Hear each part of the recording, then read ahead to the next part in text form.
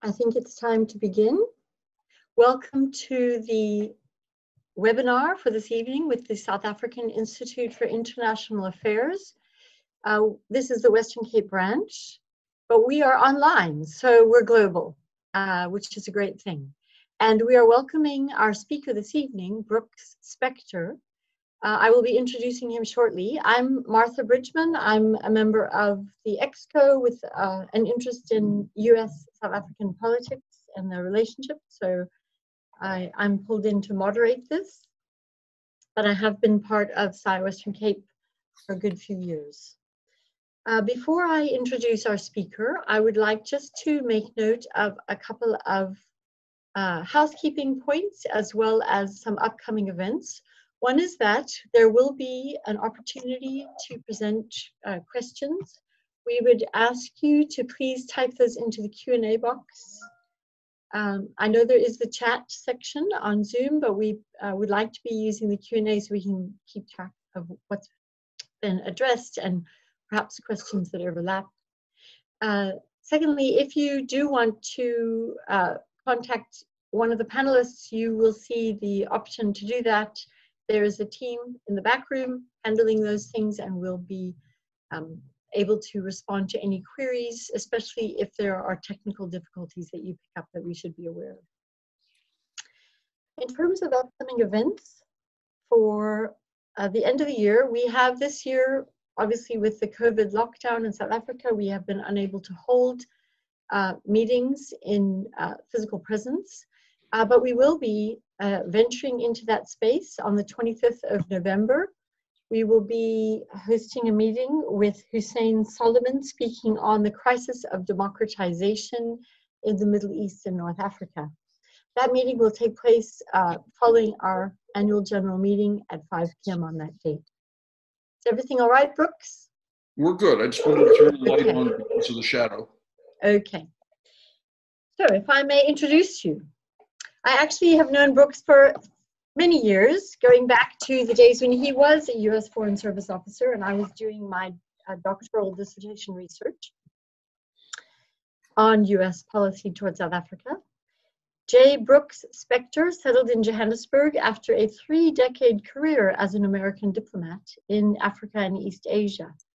Post-retirement, he has taught at the University of the Witwatersrand in Johannesburg. He's been a consultant for an international NGO. He has run a famous Johannesburg theater. I'm assuming you mean the Market Theater, is that right? Well done. Yes, and he's been a commentator for South African and international media across print, broadcast, online platforms. In addition to writing for the Daily Maverick from day one. You might recognize his name if you follow that publication. Brooks has also been a Bradlow Fellow with SAIIA and a writing fellow of the University of Johannesburg's Institute for Advanced Studies. I'd love to hear more about that sometime. In addition to his frequent journalism contributions, he has written a number of professional studies on international relations issues for South African and other organizations. And just on a personal side, he says, only half humorously, he assures us, that he learns that everything he needs to know about politics he learned from the film Casablanca. Perhaps we'll have a few juicy quotes from that movie sprinkled throughout this webinar. And he believes that he might be increasingly cynical about some things, but Beethoven's Spring Quartet, a late Beethoven Spring Quartet, any music from John Coltrane, or a dish of, and I'm going to try and pronounce this Indonesian delicacy, soto ayam, almost, can bring him close to tears. So we'll hope that this webinar does not bring him close to tears. There's a lot of big issues to talk about. We're going to be discussing the 2020 US presidential elections coming up on the 3rd of November. And he'll be looking at how will the outcome affect the rest of us. So on that note, unless there are any questions from the back room, I'd like to turn over to Brooks. Well, good afternoon to you all, and thank you, Martha, for that introduction. And one of the things, of course, about doing one of these webinars is there's no chance to mix and mingle afterwards with everybody holding a glass of wine or soda. So I hope that when we get to Q&A that we'll be able to simulate some of that, at least with interesting or thoughtful or even provocative questions. Well, let me get right to the heart of the topic here. We are, in fact, with this topic, we're right on the cusp of the electoral discussion as it's happening in the US. Later this evening, in American time, and early Friday here, the second and what is now final US presidential candidates debate will take place. Now, if you've got the dedication of a saint and the stamina of a Clydesdale wagon horse, you can get up at 2 a.m. and watch it with me. Otherwise, you'll have to watch the replays and the commentaries thereafter. The debate is supposedly going to have a major focus on foreign policy issues, including the questions of climate change. And that, of course, is unless the president goes off on another rampage about Burisma and the New York Post story about purloined Hunter Biden hard drives or something similar. That will make it more exciting, but perhaps less useful for voters. Now, watch for charges that Joe Biden is somehow what I think is the correct term here, the gormless tool of those nefarious folks in Beijing, and then simultaneously watch Donald Trump attempt to wriggle away from charges that he is painfully obsequious toward Vladimir Putin, and that he probably has never met an authoritarian he just didn't love. Now, the first debate, it is now, I think, universally accepted, was not a success for Donald Trump. That, I think, is a statement very few people will disagree with. In large part, it confirmed a portrait of him as a bully, foul-mouthed, arrogant, and fatally ignorant. And speaking diplomatically, very diplomatically now, it was probably the worst demonstration of democratic practice I've ever witnessed in my entire life.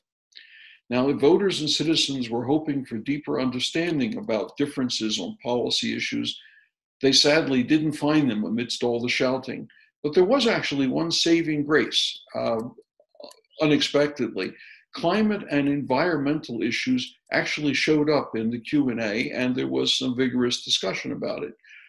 Joe Biden's task in that debate was to look and sound like a responsible adult and potential president, and in his demeanor and his answers to questions, to not go wandering off into strange verbal non sequiturs, something he has been known to do in the past. For many of those 80 million or so viewers who were watching it live, not us political junkies who've been following Joe Biden's trajectory since he broke into politics, a second direct engagement was killed by Donald Trump's unwillingness to engage virtually with his opponent.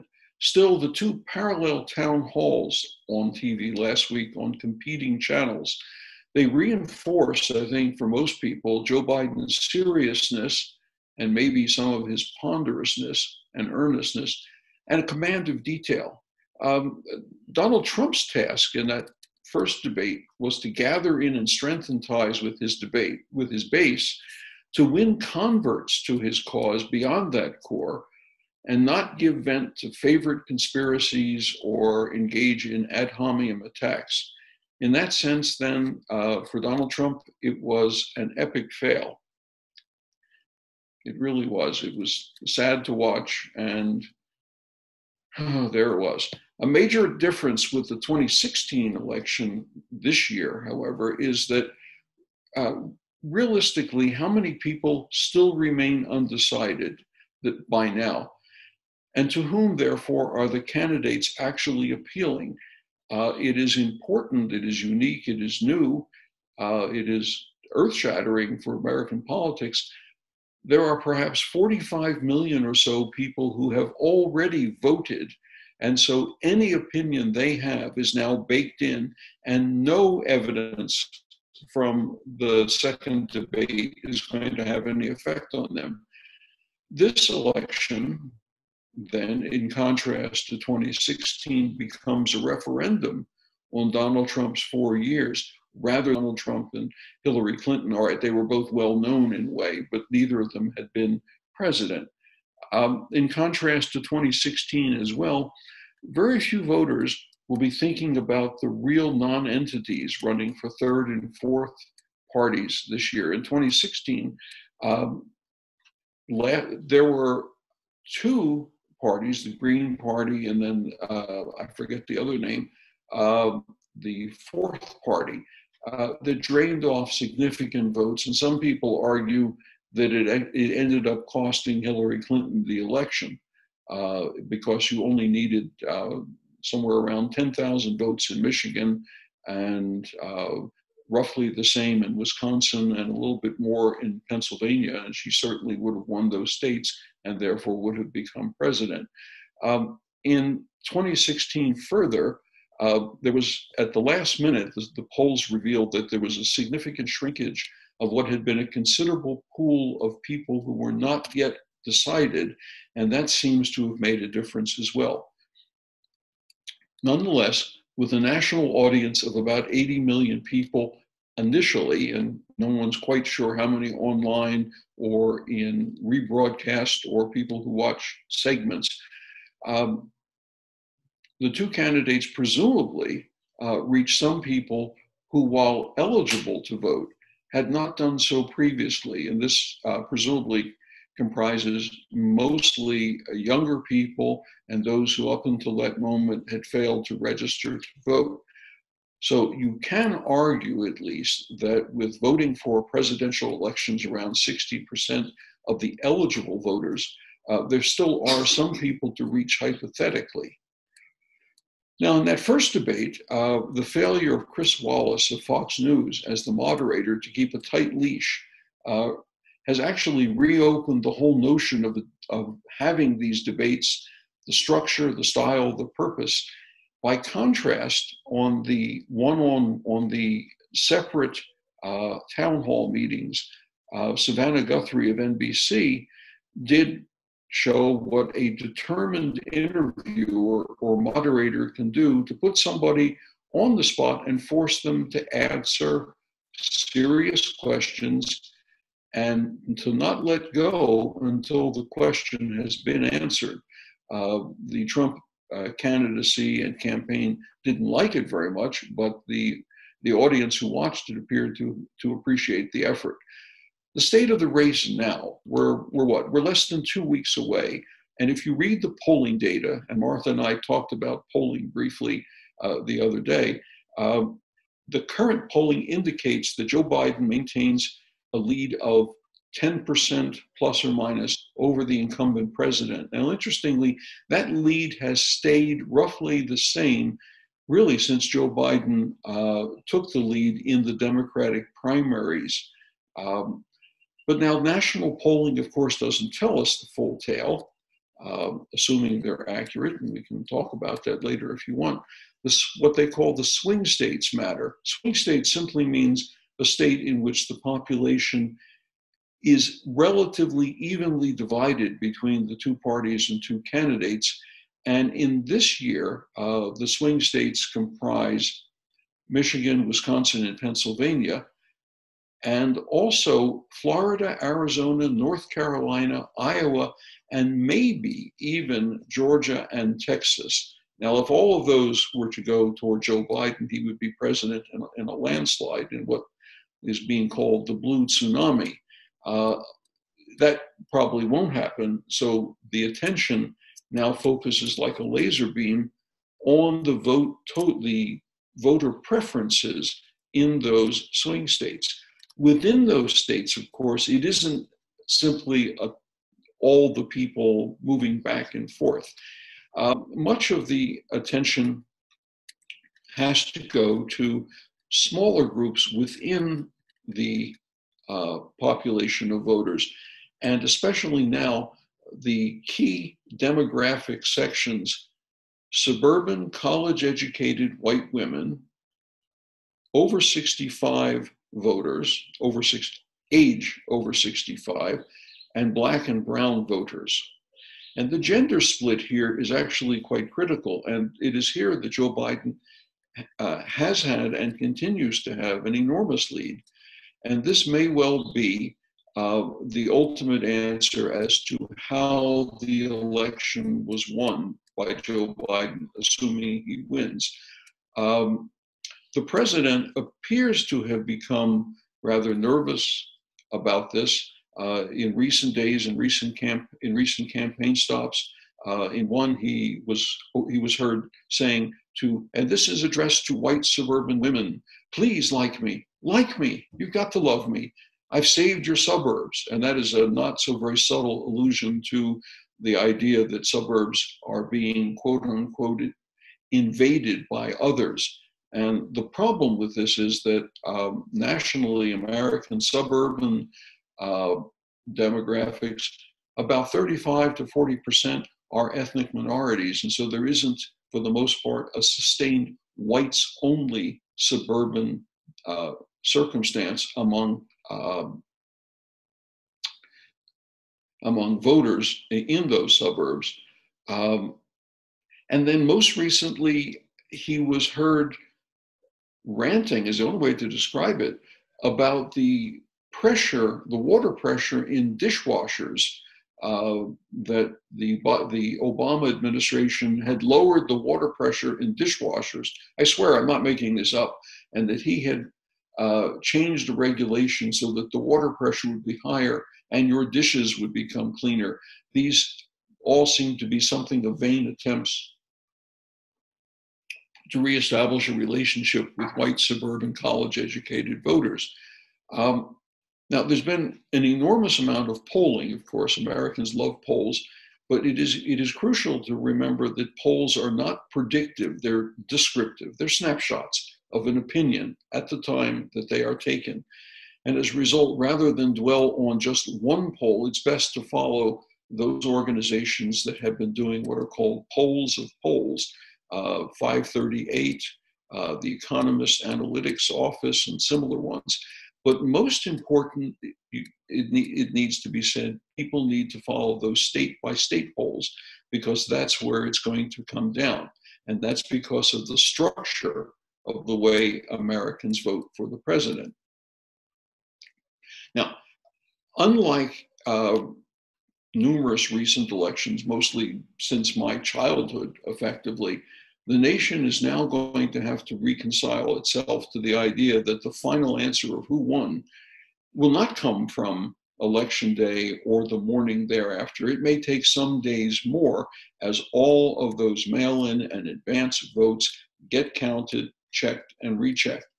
And therein, of course, lies the possibility of mischief on the part of X and legal obstructions and wrangling that has been so much in the news as possible. Think of all the lawyers who are getting ready for this. A brief word about the electoral system explains why the state polls matter. Unlike South Africa or most countries, the voting in the United States is effectively as if there are 50 separate individual votes, state by state by state. And you win a state by one vote in theory, and you get the entire electoral weight of that state. Electoral weight simply means, relatively speaking, its population weight as a percentage of the national total. Now, the way that is expressed is there are 435 members of the House of Representatives.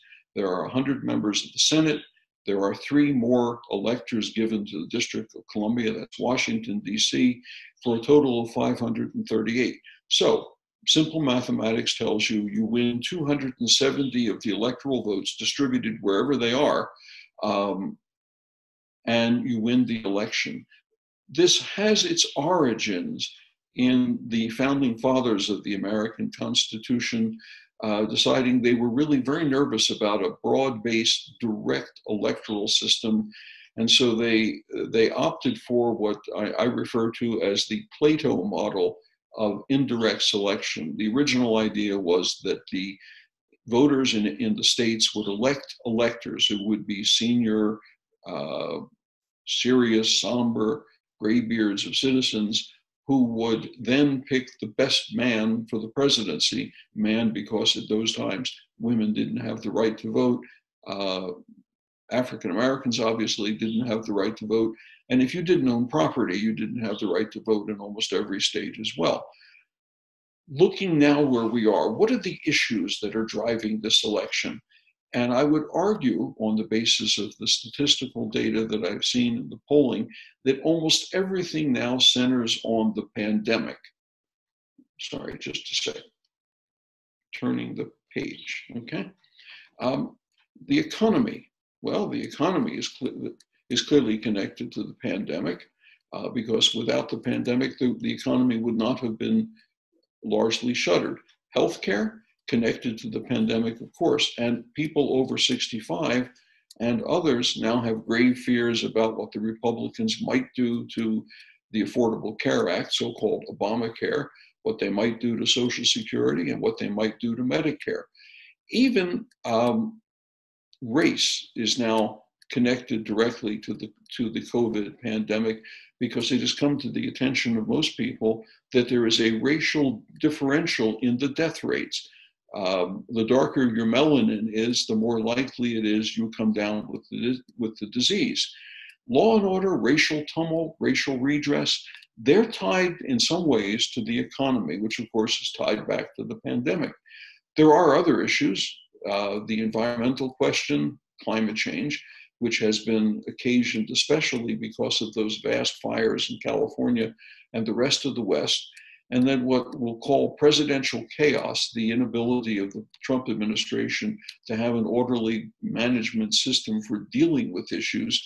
And most lately, the realization that Donald Trump doesn't pay his fair share of taxes. Now, those are very difficult hills to climb if your argument, as the president's is, if your argument is that he's been good for the country, the economy, except for the pandemic, has been wonderful, and that I'm looking out for you, and I am standing behind law and order. You have all these other things that affect people rather more directly. Sorry, just a second. Excuse me. Would you believe Mike Pence's fly, not Mike Pence's fly, but a fly just landed on me, and rather than Mr. Pence, I thought I would get rid of it. Turnout is the great imponderable, of course, and that usually has been at presidential levels around 60%.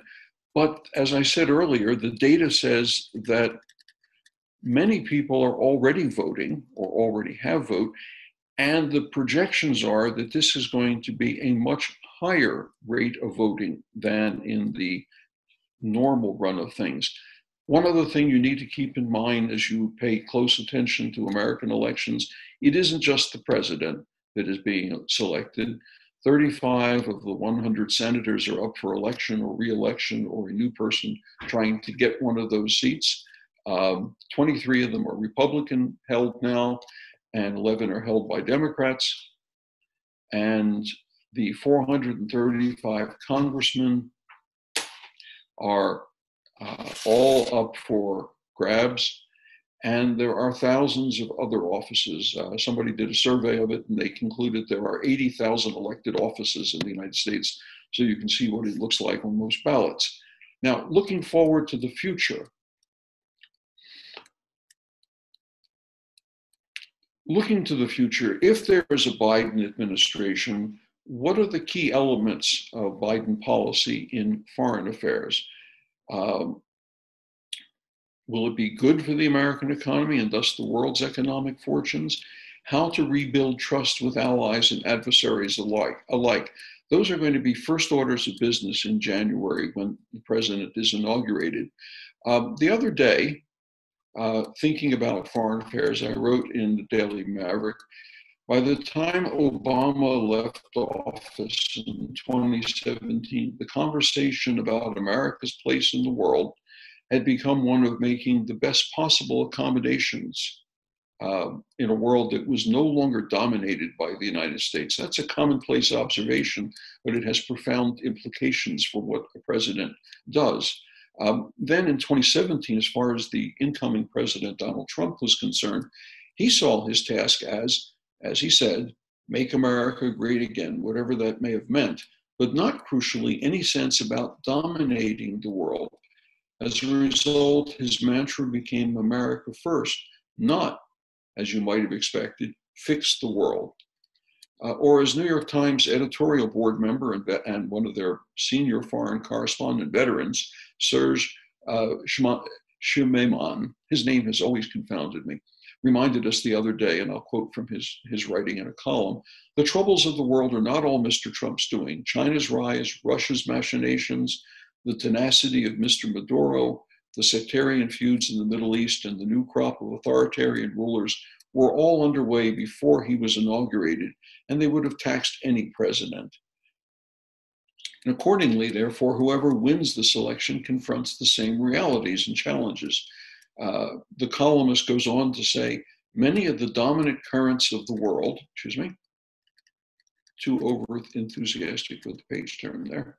Many of the dominant currents of world affairs will not change as a result of a change in administration or tone in Washington. Russia will still meddle in foreign elections. China will demand a role commensurate with its wealth and military might. Europe will contribute too little for its defense, and a reconfigured Middle East will still be buffeted by sectarian, social, and ethnic divisions, and so forth. And so Joe Biden and Donald Trump, either one of them, will be forced to deal with these same realities.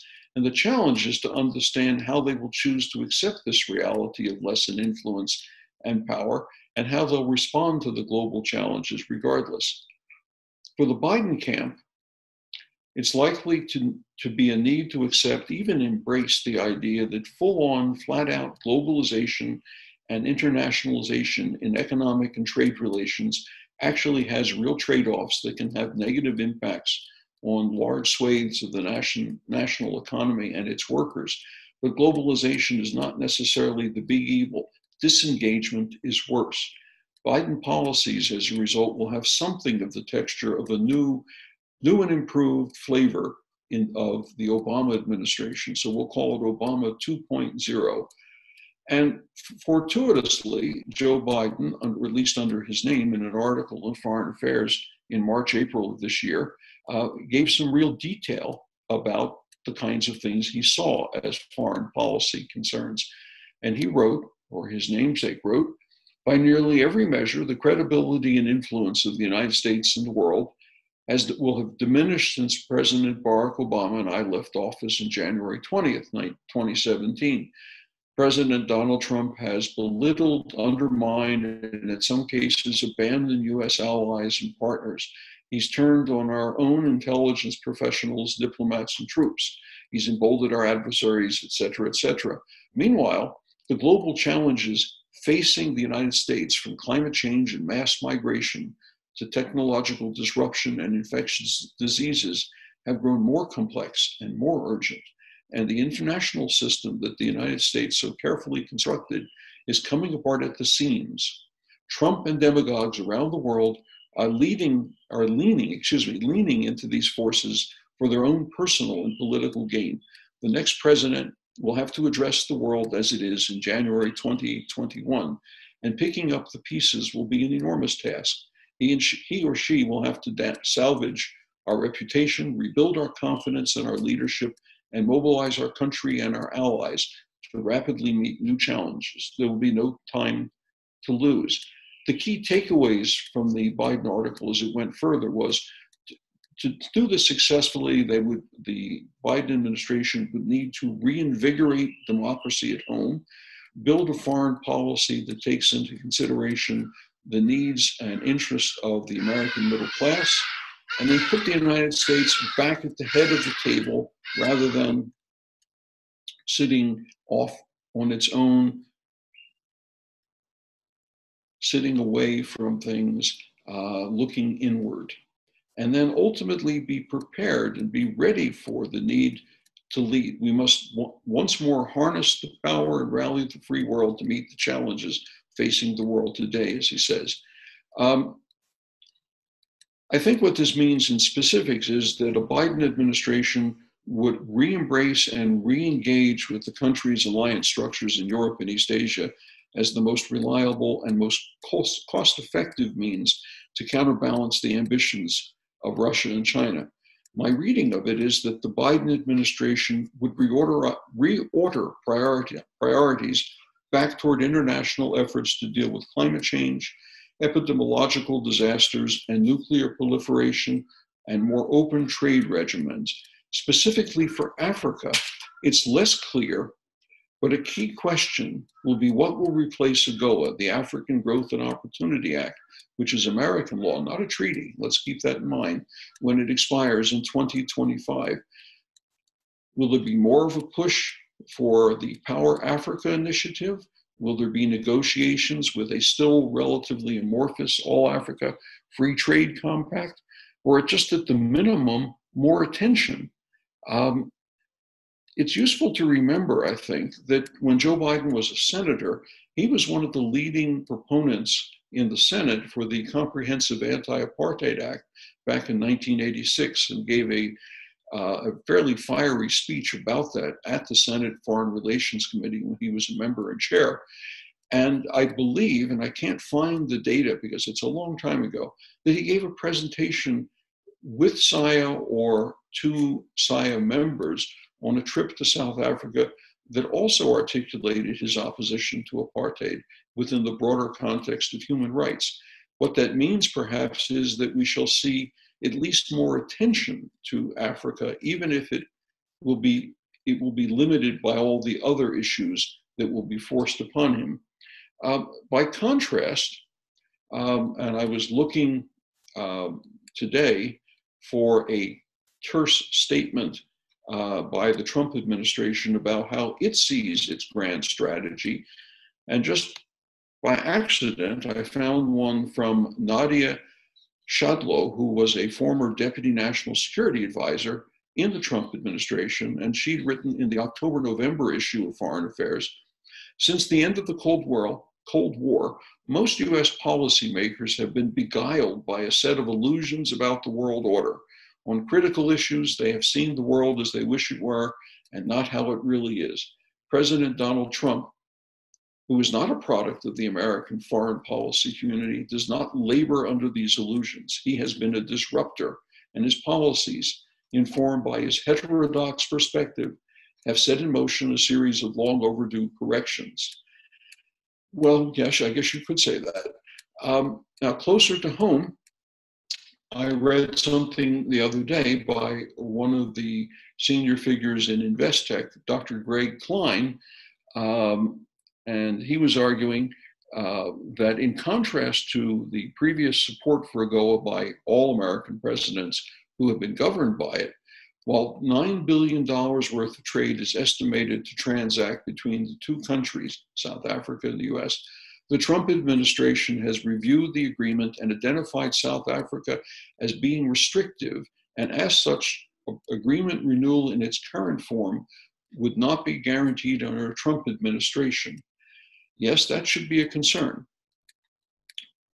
And to return to Mr. Schmiemann again, if Mr. Trump is reelected, he will conclude that he has a mandate to continue his dysfunctional statesmanship, and the world will have no choice but to conclude the past 4 years were not an aberration, but they will be the United States they now have to deal with. The upcoming election really does offer, I think, a stark choice in governing styles, but it's more than just style. The choice offers American voters a way to indicate which direction the country will turn in dealing with America's more limited action, more limited freedom of action, the constrainment of choices, and an ability to affect the future of the globe. And I think I should stop there because that is, now I've gone beyond my time, I believe. I've gone to about 48 minutes. So Martha, I will turn it back over to you and let you build the rest of the afternoon. Thanks very much, Brooks. You have given us quite a range of points to consider, and we have several questions. We have 7 questions already submitted, some of which are quite complex. So if you don't mind, I'll just jump in and give you, I'll read the questions as they've come through. Some of them have to do with the actual election process. Some Okay. have more to do with a Biden presidency versus a Trump presidency going forward, especially with regard to China. And some are looking at more technical questions like how would you address healthcare and the economy at the same time. But let me start with the first. Sheila Kammerer asks, when it comes to the vote count, are the political parties not allowed to have observers throughout to ensure the integrity of the election? And this is basically election process in the US. You know that it's very much handled on a local basis, district by district, but maybe you can give an answer to that. Should I answer them one or all together? Yeah, I think so. Well, let's start with that one. A few of the others are more related, but that one is sort of out there. Okay. In simple terms, as Martha was indicating, managing the electoral process in the United States is it's a state power. It's not a federal government power, except for some regulatory effort over funding and the way money is raised and how it is spent and how much can be raised from any one source. And for example, that it can't be raised from foreigners or foreign entities, legally at least. But both parties traditionally and legally are entitled to have observers in all of the polling stations and in the rooms where votes are counted, but they are not allowed to say anything or do anything to obstruct that process. They can, however, note irregularities and call it to the attention of higher level individuals within their party. And if it is unpleasant enough or problematic enough, then they wheel in the lawyers and off we go to court for an injunction or a stay of some version or another. But this has been confounded a little bit by Donald Trump's urging for his supporters to go to the voting stations, to go to the polling stations and monitor the elections as if this doesn't happen otherwise, when in fact Republicans and Democrats, both historically, traditionally, and legally, do precisely that already. Thank you, Brooks. We have a question that addresses something that is very topical, the Supreme Court question. It isn't looking at the Trump nominee and how quickly that's being put forward or why, but from Roger Southall, he's asking if you think Biden would have, I'll say, the guts to increase the Supreme Court to 11. I know he actually made a statement in response to something about that today, didn't he? Yes. Sorry. Go ahead. Roger has a few other questions about process. For instance, increasing states to include Washington, D.C. and Puerto Rico, and changing the electoral college system. So basically it's asking, is Biden willing to get in there and make some of these changes that would have a long-term structural impact on the way elections take place? Those are all important questions, and they're being debated furiously in newspapers and on talk shows and among everybody who has an interest in politics generally. The Supreme Court, in the Constitution itself, there is no specific number set for the Supreme Court number of judges. At the beginning, I believe it was 5, then it was raised to 7, and it's been 9 for the last 100 and some odd years. But there's no specific reason why it must be 9 or 5 or 7 or 13 for that matter. Obviously, an odd number is important, because otherwise you end up with the possibility of forever getting to tie votes, which would simply mean that the judgment from the lower court is sustained and go away, please, because that's the end of that case. The Biden position on what is popularly termed Supreme Court packing has been problematic for him. Let's put it that way. The more leftward parts of the Democratic Party are pushing for it because they can see the reality that if the newest nominee is confirmed, which is quite likely, obviously, it will be a permanent 6-3 conservative majority for decades, because she is relatively young. I mean, certainly by my age standard, she's practically a child. She's 48, yes. Yeah, hey, I mean, she technically, biologically, she could be my kid. But no, in all seriousness,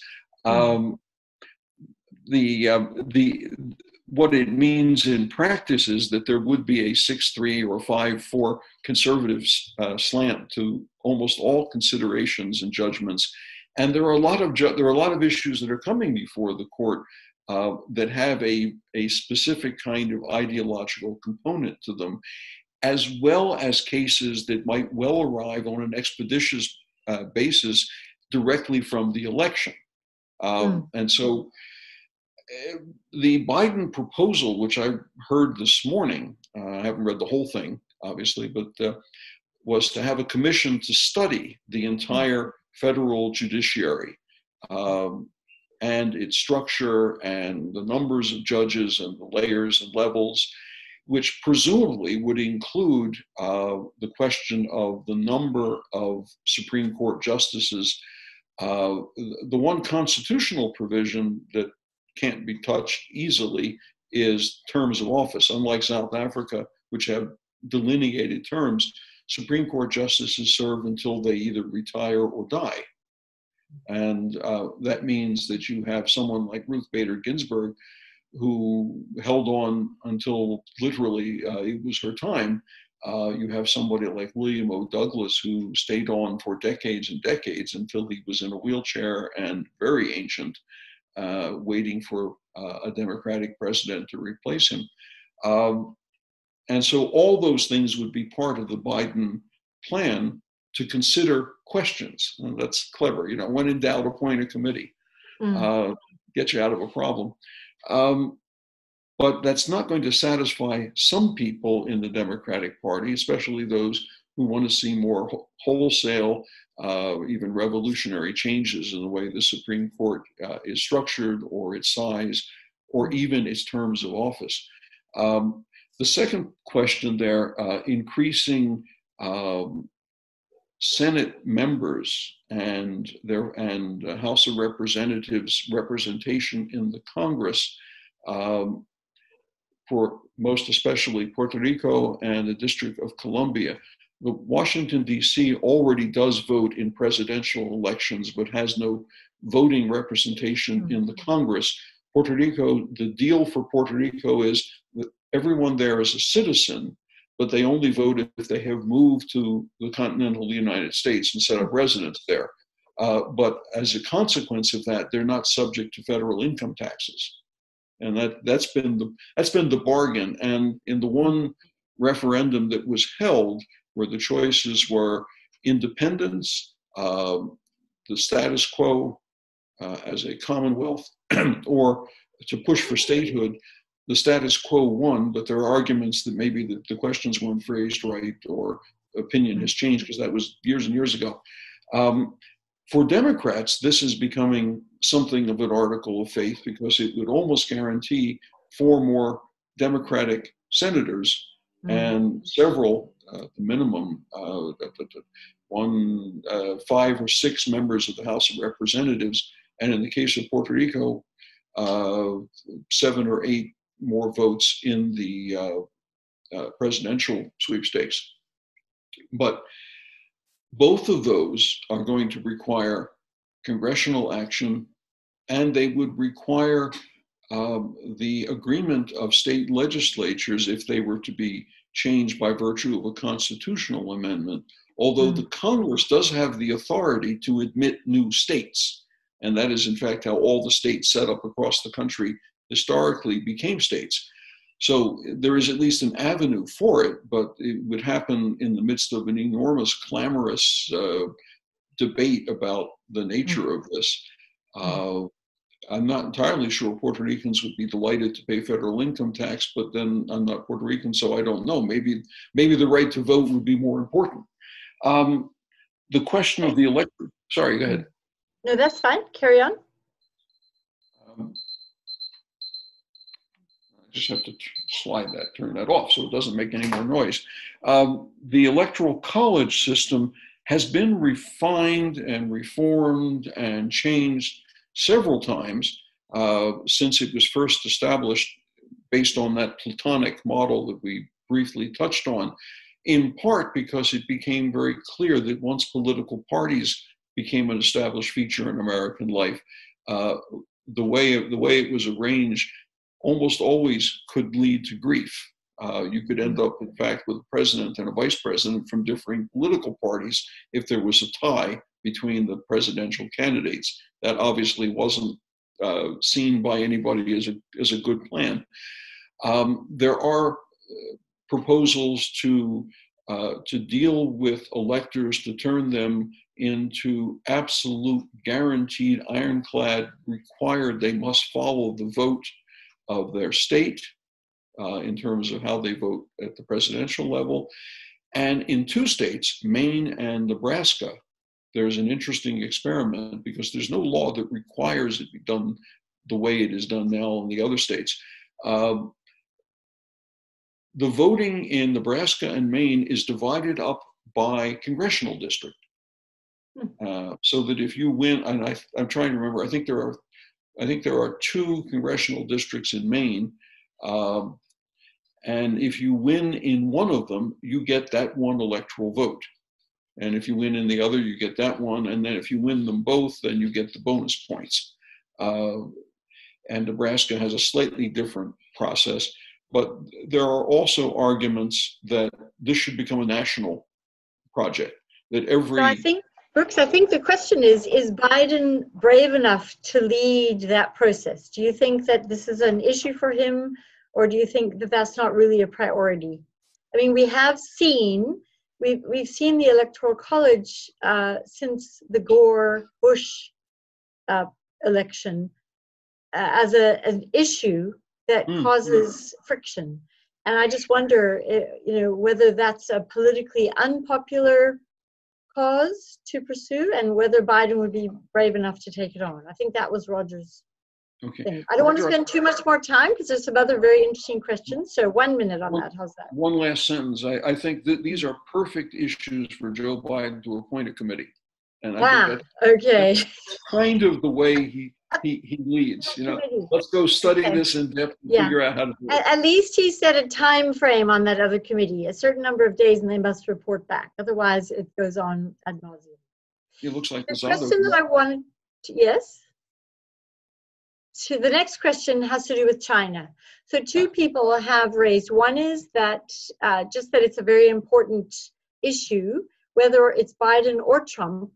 What will the future USA-China strategy look like? And I think that a second, more specific question is, what do you think Biden would do if China were to become aggressive toward Taiwan? Ooh, yes. Okay, let's take the second one first because it's much more apocalyptic. Okay.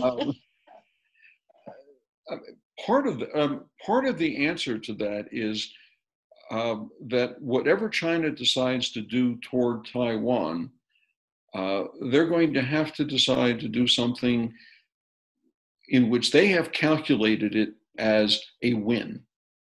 In other words, the worst possible outcome for China would be a war which doesn't end, in which an invasion is stopped, there are ships sunk in the Taiwan Straits, there are missiles being launched back and forth. That is the worst possible outcome for the Chinese, because that puts a lie to the larger Chinese policy that Taiwan is a renegade province and it should be reunited with its brotherly provinces. What would either candidate do should they become, well, one of them obviously will, as they become president? It's going to depend, a great deal on what the Chinese decide they want to do and the extent to which the Taiwanese decide they wish to respond militarily or to acquiesce. But I think the real answer is that it's going to depend a great deal about the larger picture of US-China relations. Mm. In other words, things in international affairs, as I know you know, they don't happen one little thing in isolation. They happen as part of a larger sense, either the decay of order or a military competition, either in terms of equipment or in terms of development of new equipment. For the United States to ignore growing gradual threats toward Taiwan would be, I think, in domestic American political terms, unthinkable. For it to neglect or ignore the growing threat toward Taiwan by China would be to put all of the actual alliance relationships in East Asia with South Korea, with Japan, the not quite alliances, but certainly the close relationships with the countries bordering the South China Sea and the basing agreements with Australia as well, to acquiesce in the conquest or assimilation of Taiwan would be to put all of those other relationships to put them in play, to make them more difficult to maintain, because those countries would all see the writing on the wall that the United States doesn't exist as far as these things are concerned as a real partner when it comes down to this kind of problem. Mm. The challenge is going to be to figure out how to avoid such a conflict rather than to respond to it after it occurs. A footnote for me is simply that I think the first place to look for problems is not Taiwan, but the islands in the South China Sea, these little bitty fly-speck islands where the Chinese have been very assiduously building up military.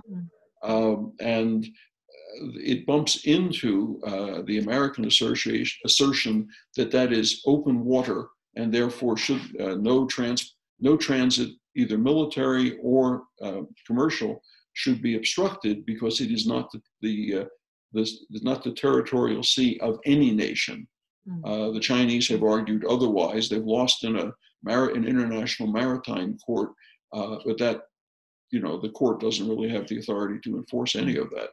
So I'm turning the question around, I think, because I think that's the closer conflict now.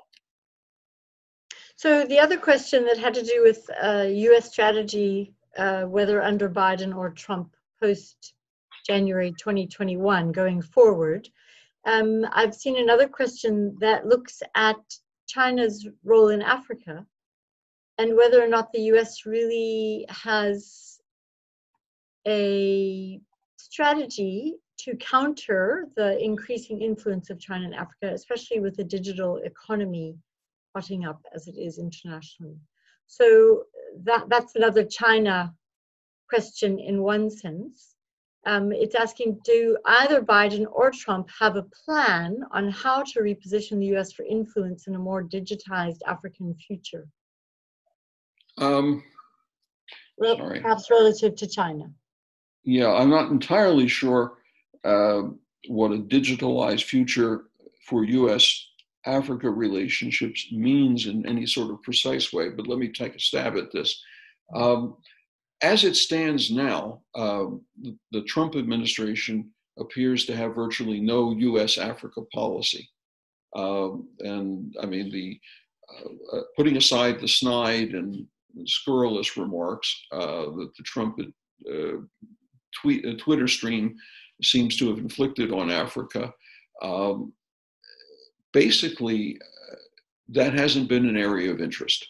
When the Trump administration took office, I rather blithely thought that the YALI program, the Young African Leader program, the Mandela Scholars and such, that would disappear because they're looking for any money they can save, and that there's no particular transactional value to America for that, so they would just kill that off and that one less thing to have to pay attention to. Excuse me. They didn't actually, because I guess ultimately it didn't cost enough to pay much attention to. AGOA was there.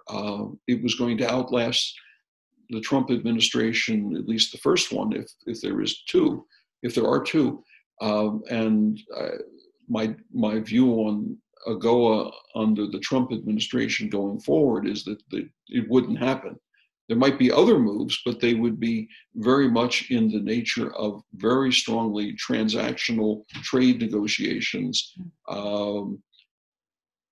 at least as tough as the one between the US and Mexico and Canada, or well, perhaps not as acrimonious as the one with China because the stakes were smaller, but smaller for the US, not for Africa. What about the Power Africa program? Did that die? No, it's still alive, actually. Okay, so that might be part of that. And that is an area where the Trump administration seems to be reasonably happy because it is a public-private partnership project. For those who aren't familiar with Power Africa, in very broad terms, it's public funds and private initiatives to bring electric power in various ways and sources to all those communities across the continent that currently do not have access to electrical power.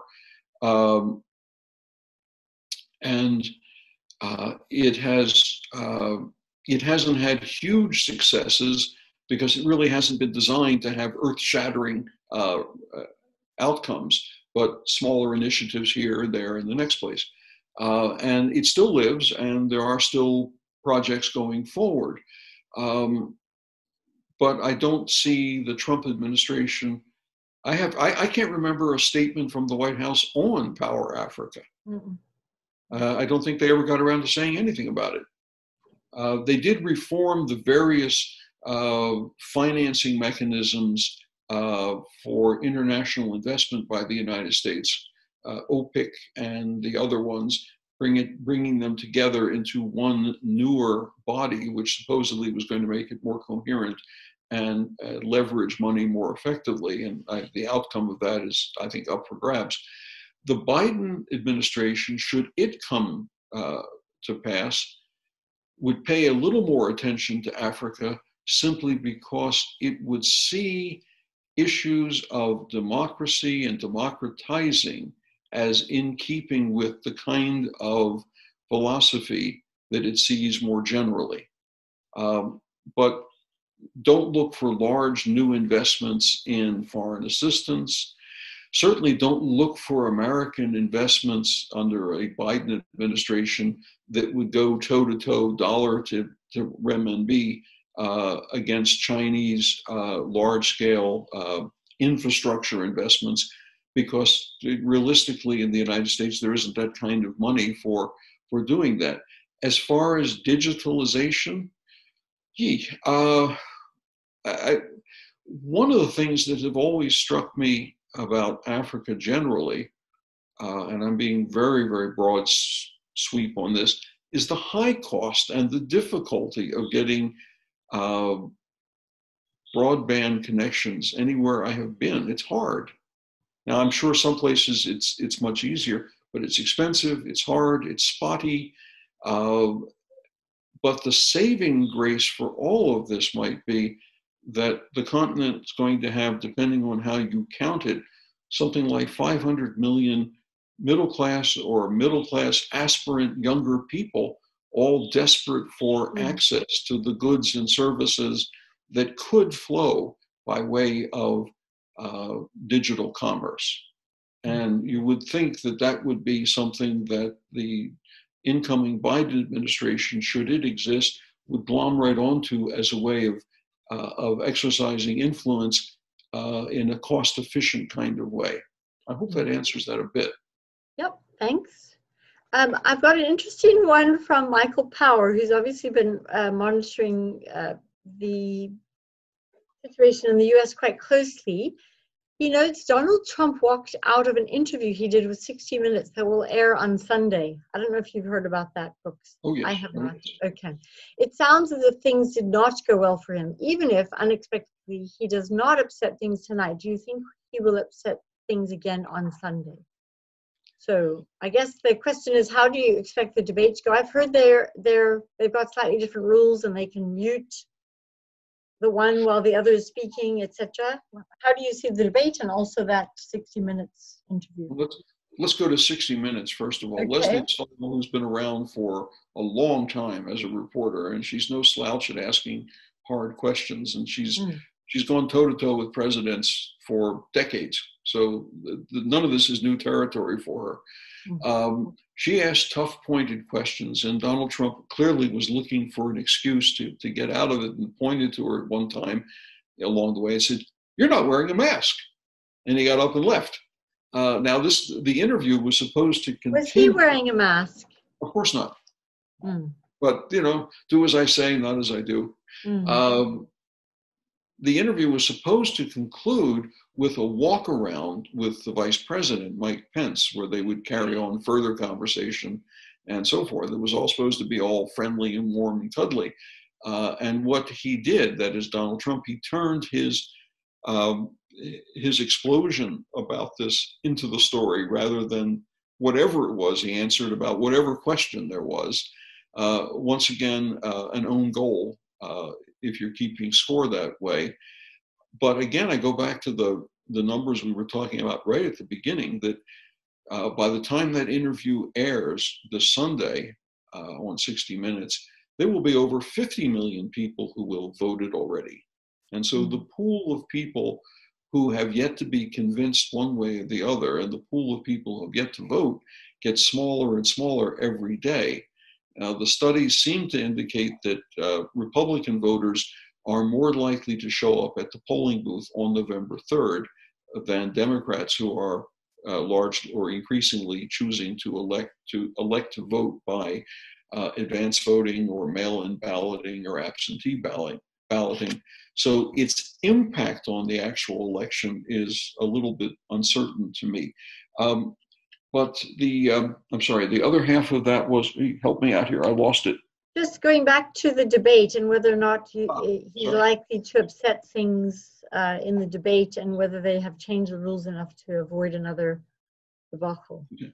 Yeah, the rules were changed so that the initial statement on any given topic, 2-minute statements, president, former vice president, former vice president, president, those 2 minutes, the other person's microphone will be muted. Please turn off your mic. Boom. What that doesn't prevent, obviously, is the side-by-side look at say, Joe Biden talking and Donald Trump going red in the face and scowling and getting upset, but not able to say anything, champing at the bit and waiting for his moment. So it's in a sense, it's going to be Donald Trump against Donald Trump more than it's going to be Donald Trump against Joe Biden. Can he maintain control? Now, the Trump campaign only reluctantly gave in to that because they said, wait a minute, this is changing the rules that we have agreed to. Well, in point of fact, the original rules spoke to an uninterrupted 2-minute time. I don't think they expected the idea that there would be constant interruptions right from the start. So, in a way, it's a compromise that most adults could live with. Yeah. So there are a few more questions about the sort of bigger implications of where U.S. politics has come the last few years. But there's a very good question for a foreign policy buff like you. What do you think the U.S. policy toward the Middle East is going to look like in the upcoming period? There's been quite a lot about developments under Trump with Israel. How do you see the U.S. approach to the Middle East after this election? Okay. What it will look like under a Trump administration round 2 is pretty easy to say. It will look like it did the first in the first administration, only more so. And that's because they have, if there is any part of the world where they have articulated a coherent vision, whether you like it or not, whether you agree with it or not, the vision that the Trump administration has set out about the Middle East is straightforward. Iran has to be contained, and the way to do it is more and more tighter and tighter sanctions, and eventually they'll scream, and then they'll come back and disgorge their missiles and give up on their warheads, if they ever have any, and stop their nuclear program, and that will be fine. The relationship with the Israelis probably cannot get all that much closer under a Trump administration round two, because pretty much everything that Benjamin Netanyahu's dream list, wish list, is being achieved. The only things I can think of that aren't there yet are relations with Saudi Arabia, ignoring the Palestinian question entirely, getting along nicely with Turkey in spite of its authoritarian ruler, and convincing other countries like Sudan and Oman and Saudi Arabia even to finally say, okay, we'll go along with relations with the Israelis as well. Those all appear to be part of the Trump progression of things. For Biden, it's more of a challenge, actually, because the Democratic Party has traditionally, look at it historically at least, been supportive of Israel's place, and that has changed somewhat with the growth within the Democratic Party of a new far left group that is pushing hard to decouple US policy from unwavering, complete, total, unquestioning support to the Israelis on almost any grounds. And the the Biden view of it doesn't appear to be either of those two extremes. Again, Joe Biden is a man of moderate taste and moderate policies, and a lover of study groups. What the Biden policy statements have included is that right at the beginning, they would work to re-engage with Iran and rejoin the six-power agreement on Iran's nuclear efforts.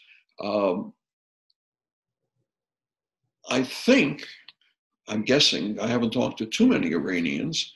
I have spoken about it with some people, but that the Iranians would be interested in that, as it includes rolling back and unraveling some of this web of sanctions and dealing with the Iranians on an equal basis rather than issuing, commands, and at the same time recognizing Iran's place in the Middle East as a major force in the region and accepting that.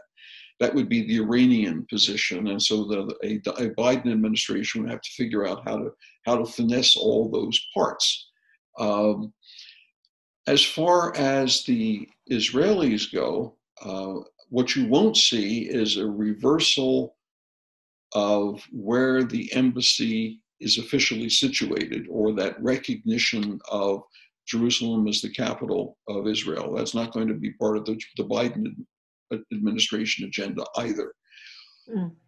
By the same token, you probably will see much more effort than we have over the last 4 years of a Biden administration trying to figure out how to reinsert the idea of negotiations and building some sort of common joint future, Israel, Palestinians, in some way, shape, or form. But those are, part of it is we don't have enough evidence from them, the Biden administration, to come to be able to say precisely that's what they would do. But I'm guessing on the basis of what I've read from them, that's kind of where they're situated.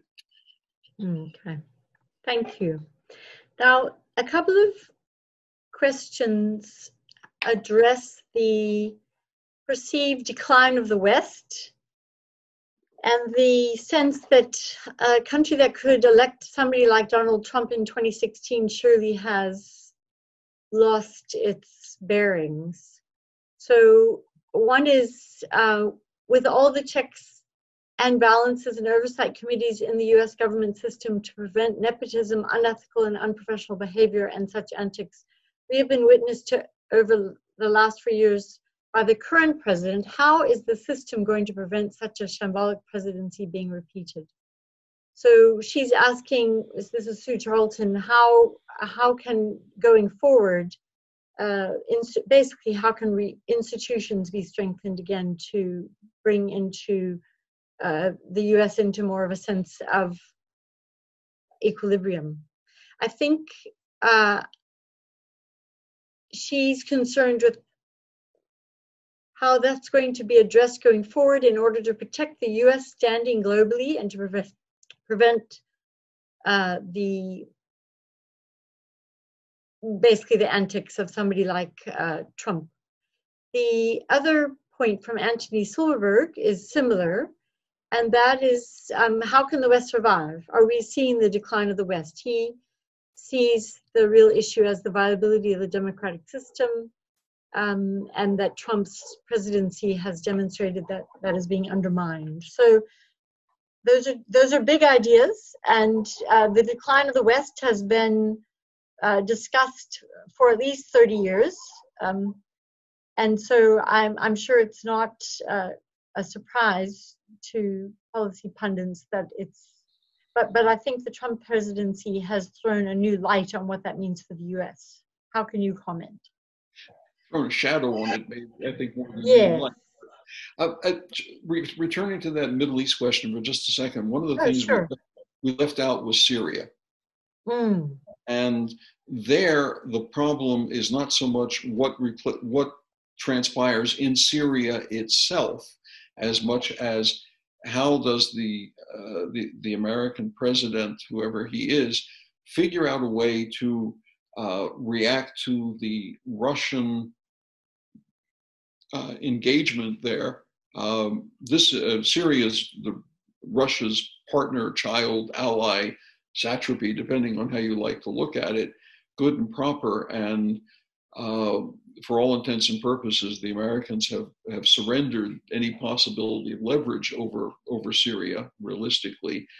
And getting some of it back, or dealing with the Russians there, is a challenge. But that's going to affect Iraq, Israel, Lebanon, Turkey. So I'm glad that's not my job to solve that problem.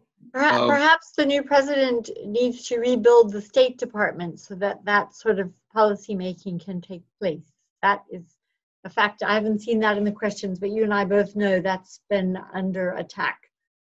That would be a real help, and it would be help to have a certain continuity in the National Security Council, National Security Advisors staffing, and not keep throwing people overboard every year and replacing them. And whenever someone comes in with information you don't like, you don't accuse them of being somebody that has to be replaced immediately by tomorrow morning.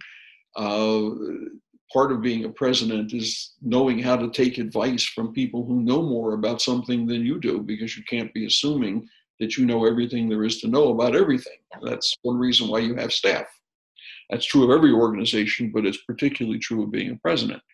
The decline of the West. Well, I mean, we've been writing and reading about the decline of the West since Oswald Spengler in 1922, 21. Now, I mean, his version of it had particular racial tinges to it, so maybe he isn't the best guide. But it's been quite a roller coaster.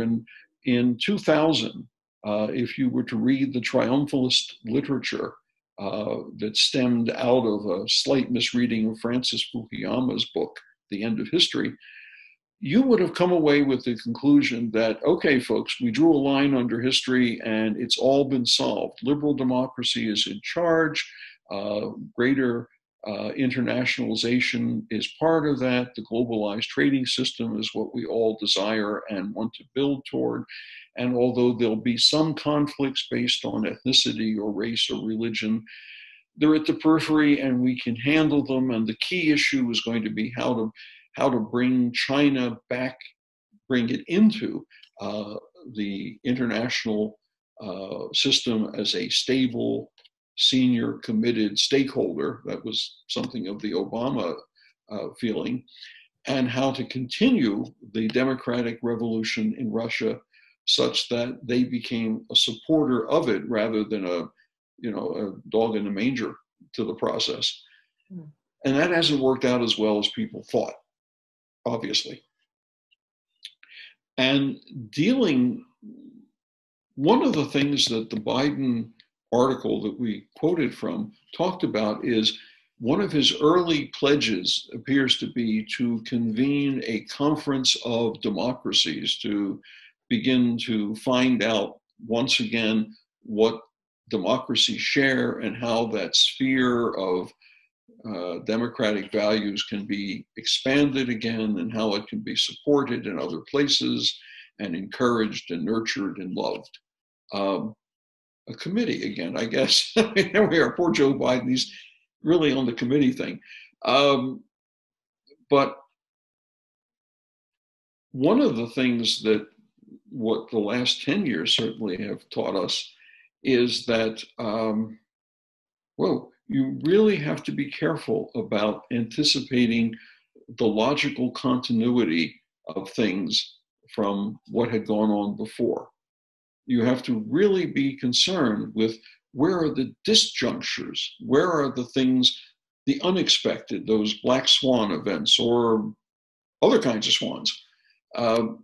And part of the problem is that, and I'll betray my feelings quite obviously, the 4 years of the Trump administration have done very little to help any of that and a great deal to make it more difficult.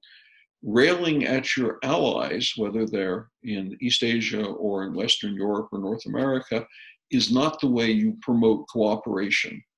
And one of the things the Biden paper spoke to was in dealing with China, what will be crucial will be bringing together on a common basis all of the major trading partners with China so that there is a common framework and a common set of plans, proposals, initiatives, and demands. Not the least of which probably would be along the lines of you really must stop violating copyrights, you really must stop insisting on what amounts to fire sales of shares in foreign companies. You really must allow the companies to operate with a transparent set of, in a transparent legal framework and all the rest of that, none of which is easily and obviously clear now. And I get one of the sort of the hidden assumptions there is once the Chinese get to know and love all this, they will want more of it. Whether that's true or not. You mean the Chinese population? Chinese population and perhaps reluctantly the leadership as well. Oh, okay. I think that's an implicit feeling in there that once they come to accept this, that they will move in that general direction and all's right with the world again. But the Biden paper also says, look, we've gone through a bad patch. It's now more difficult to do any of this than it would have been 4 years ago, 10 years ago. And what we have to do now is the EU, the East Asian large economies, Canada, the US, other people, the positions have to be consistent, they have to be mutually agreed on, and we have to put the pressure on precisely. Now, that's not going to sit well with the Chinese, obviously, but the Chinese appear to be infinitely adjustable and flexible on the way in which they deal with other countries too. They have their needs and their interests. but they've been around a long time as a society. Not, just for the sake of argument, I once had a discussion with an American diplomat in Japan who was remarking on the quality of a particular Chinese diplomat. We were both watching a conference. And he said, gosh, they're really good at this. And I looked at him and I said, you know, they've been at it for about 4,000 years. They've got some practice. That they figured out how to do this. And it's true. I mean, they really, you know, they take a long view. Their time horizon is not the 4-year time horizon like the Americans are. Their time horizon is a century, maybe, because they're still looking backward at the century of humiliation. So looking forward, the century of ascendancy, perhaps. Does that help? Yes. We have a question that brings us back to the elections themselves, and it has to do with this perception that has been created, I don't know how strongly by Donald Trump or just by the media, that he might resist a transition of power. And the question is, do you see this election ending up in the courts in the event that President Trump loses and calls into question the validity of the count, and on that basis refuses to leave the office? What legal recourse do the Democrats have? I'm going to go way, way out on a limb on this. Okay. I mean, very tiny limb, you know, going like this now on that limb. Look, Donald Trump is your classic bully, and that's how he's conducted his business over the years, and that's how he's largely conducted his presidency. And to the extent to which he can make people feel that if he doesn't get his way, he'll contest it and fight it tooth and nail right down to the last molecule. He sees that as a winning strategy, perhaps even to the point of turning around the results. But let's get real. In the big states, in Illinois, New York, California, the results will be clear. The Democrats will win those states. That's not a question. In the Midwest, many of the smaller states, the Republicans will be triumphant, and in a chunk of the South. Realistically, the only places where we're really, really going to have this drawn out struggle, Florida, maybe Pennsylvania, and perhaps, maybe Wisconsin, maybe Michigan, and just possibly North Carolina. But Brooke, do you remember what happened with Al Gore? No, I can't forget that. It did go to the courts, and then it became evident that it was going to take such a long time. In my recollection of the way things unfolded is that Gore actually conceded the election in the interest of the U.S. Moving forward. He did not want to see the inauguration date arrive and no decision being made. That was unprecedented. So he conceded, even though, you know, it was uncertain. It was apparently evident he had the popular vote, but again, it was the electoral college votes that were uncertain. So, you know, a bully can sometimes make that sort of thing happen, even if institutions are there to create a path forward in the case that there's a contested outcome. What I was going to say was the real place where we're going to see this is probably the same place we saw it in 2000, and that's Florida. Yeah. Because it's a big state, 29 electoral votes, I think now. It's a state in which there is no one predominant socioeconomic group. I mean, it's as if there are 6 Floridas, and each of the groups has a very different take on who is right for the presidency. And the Democrats surely have learned from the experience of watching those rooms of people holding up the Hollerith cards, looking to see whether or not that little piece of paper has gone through or was just bumped or has it detached or what have you, those famous photographs that we're never going to be able to forget. And so there's going to be an enormous amount of watching and waiting and looking. But it's going to be nibbling at the edges because there will be enormous numbers of votes that will already have been cast on paper by advance and absentee and mail-in ballots. And so it's going to be much less the question of did he or didn't he, or was that butterfly ballot something that confused the little old ladies in Boca Raton about whether they're voting for what's his name, Pat Buchanan or Al Gore, which was one of the complaints, in fact. And I think when it comes down to it, we're going to be looking at results, you, me, everybody else, November 3rd. And once the balloting totals begin to get reported in places like Pennsylvania and Florida and Virginia and North Carolina along the East Coast, we're going to either know that the trend is really significant toward Joe Biden, or we're in for a long period of counting and recounting and arguing and squabbling. My guess is we're going to go to the former rather than the latter, but that's just a guess. Well, that's a good optimistic take on things. We've come to the end of our question time. I just need to wrap up with a few comments. Thank you so much, Brooks, for bringing your insights, and great that you were able to explain a few things there from your long years of studying the US system, and also working from outside the US system as a foreign service officer. You would, that brings a new perspective. So I think that the things that I will be watching for, based on what you've discussed, are the swing states and what's going to be happening in Georgia and all those other ones that you mentioned. I'm surprised you didn't mention Ohio, by the way. I thought Ohio was one of those definite swing states, but maybe not this time. I should have mentioned it. I'm sorry. Oh, okay. Oh, that's fine. And then just the polling question, I'm glad you brought it up. And I do think it's important to just remind ourselves that, you know, polls can mislead, and what you said, they're not predictive, they're descriptive. That's a very important point. So thank you for that. We need to keep watching them day by day, also take into account the margin of error and all the other demographics that can come in. I know The Economist sort of discounts by 2%, just because they know that these polls cannot be that accurate.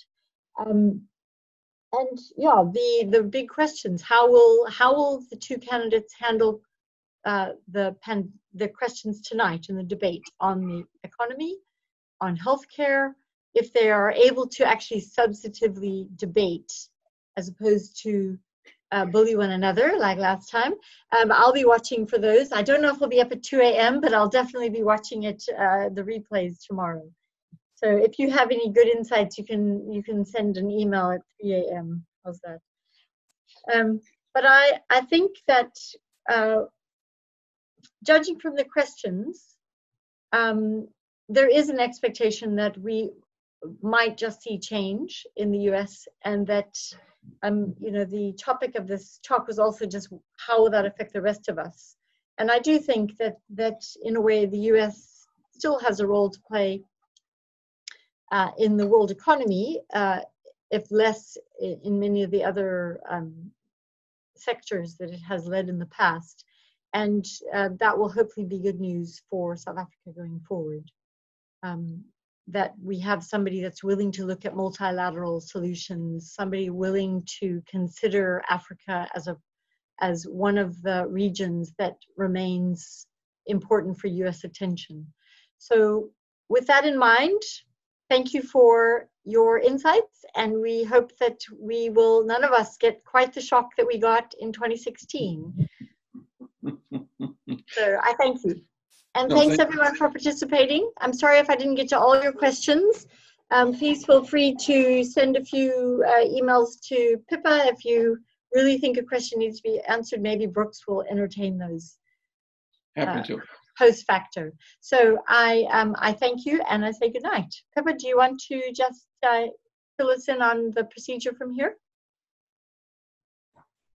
Thanks, Brooks and Martha. I'm going to now end the meeting. Thank you. Okay, thank you. Bye-bye.